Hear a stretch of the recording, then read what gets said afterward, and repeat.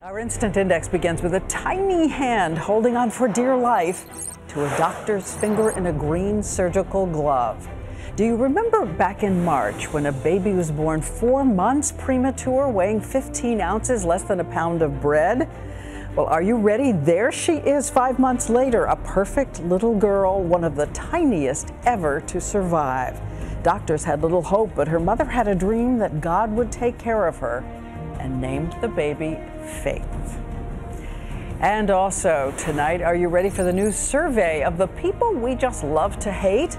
The Reputation Institution says once again, right at the bottom of our list, Congress has the worst reputation. But 5 years after the financial crisis, banks are a close second, and we don't like our cell phone and cable companies much either. A full disclosure, by the way, journalists don't exactly get a Valentine. And we have proof tonight that this is still a large planet with some very strange traditions. Yesterday, a little Spanish town did what they have done every year for 68 straight years. They choose a day in which neighbors pelt neighbors with tomatoes. It's the peak of the harvest. It's a tradition that draws tens of thousands. And they even set up portable showers all over town when it's over.